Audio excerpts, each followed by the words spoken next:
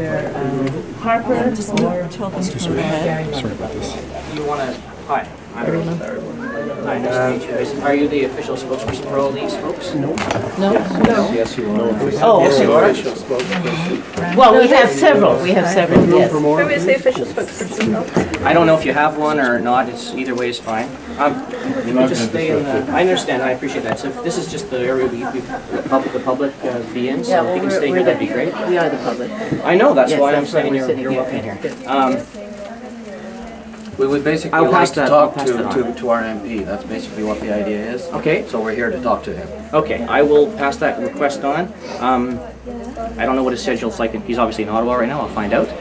And in the meantime, I just our office is open until 4:30. So at 4:30 we do close, and I ask that you all respect that. Well, Obviously. those folks in the flotilla are in jail right now, so we don't really care when your office closes.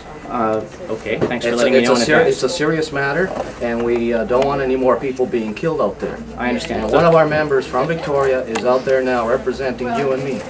I understand. So if you speak to Minister Lunn, then that will fulfill your request for the day. Is that Well, what we you're have a saying? few demands that he has to meet. Today. Well, yes, we hope so. I think that the government should have already done what it was supposed to do and condemn the action that was taking place a day ago in regards to the flotilla. And they knew even beforehand that the flotilla was going there, and it was a peaceful mission. Okay, so you're I just want to make sure I know that you're on the same page as this lady here. Yes, yes. Okay. We want to talk to, well, we'll actually try to get through to Harper. I can't do that, I'm afraid, but I can try to talk to my boss.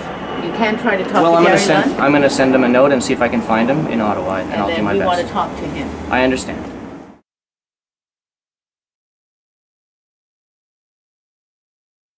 Humanitarian aid to a people that have been blockaded illegally by the government of Israel, and a number of them have been killed, and now a number have detained. We don't know exactly what's taking place. Israel is not releasing that much information. So don't you think that maybe the Canadian government has a responsibility?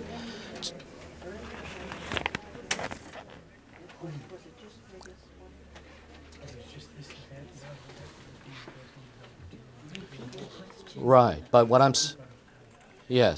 saying is, besides Kevin, there's been an action from a state. Well, what is your stand and what is the government's stand in regards to... Well, no, you haven't explained to me at all. You're talking about Kevin. Now, I have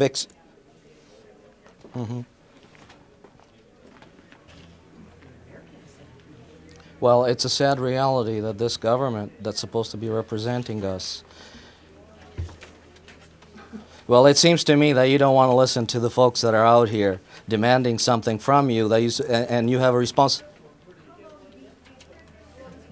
No, you haven't listened to me at all. You're just dictating to me what you want to dictate. That's what you're saying. You don't want to hear about our demands or what our concerns are. And we are the citizens in your district here.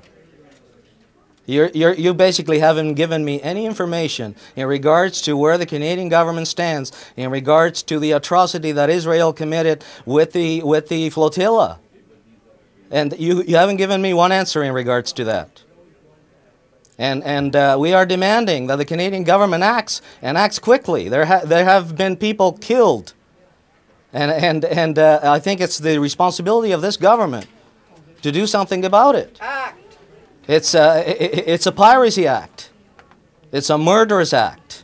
These folks were nonviolent. We're bringing humanitarian aid to the people of Gaza. We're demanding that this government does something about it. Yeah. Now, what is your office and the Prime Minister and the External Affairs and the Minister of Justice intending and doing in this regard? I mean, it's been condemned from all over the world. There's been demonstrations all over the world. And you're saying that you're looking into it? That's a sad reality. It's a shameful reality. That's what I heard. I'm sorry, but that's what I heard. Sorry? Well, I'm here. I'm listening.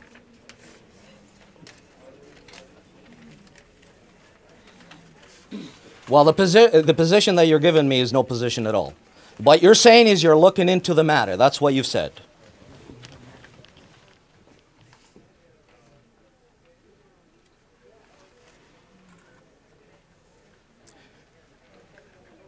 Well, no, this is not the end of the discussion. I'm afraid that I can tell you that if something is not taking place and the government does not do much in regards to this matter in the next few days, I have what we feel here is that you're no longer representing us, and we will take over your office. We will take over your office because you're no longer able to take care of this office. All right? Goodbye. Well done. Hey. Not good enough. I was just on the phone with Mr. Lunn. My question was, what has the Canadian government done in regards to this atrocity that had taken place a few days ago? His main answer was, we are looking into the matter. That is all that I got from Mr. Lunn. We are looking at the matter for the last 60 years. Exactly. He was told what was taking place, the murderous action that Israel has taken, the people that have died, our friend, for us not knowing where our friend is at this point. And his answer was again, we are looking into the matter. So it's very shameful what we have from the so-called representative that's supposed to be representing us. What's he doing about Kevin? And it's really, really, really sad that we keep hearing over and over and over and over again how peaceful Canada is. Bullshit. Canada is not peaceful anymore. How can Canada be peaceful when it doesn't state one word against this atrocity? So what we have here is a conservative government totally in bed with a state that attacks peaceful people going to bring humanitarian aid to another people in need. That's what we're talking about here. So we have to demand justice here. Yes. I've told him, my last words were, we may be 60 today, but we may come back tomorrow and take over your office because you're not able to have this office any longer because you're not doing your work. That's basically what I stated to Mr. Lunn. Good for you. What did he say about Kevin? In regards to Kevin, there was no information whatsoever given to me. He stated that they are talking to family members.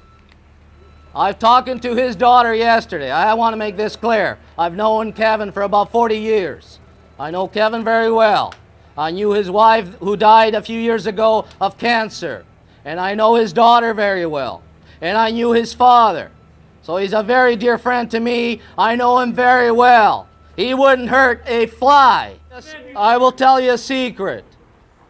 Before Kevin got on that flotilla, the Canadian government got a hold of him and says, don't go on the flotilla. They do it all the time. Kevin said, I will go on that flotilla because that's where I'm needed. The Canadian government should be telling the Israeli government to let the flotilla reach Gaza.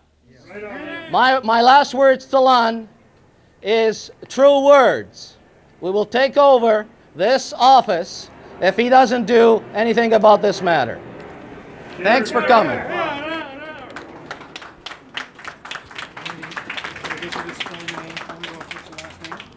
Caravaggio with a C-A-R-A.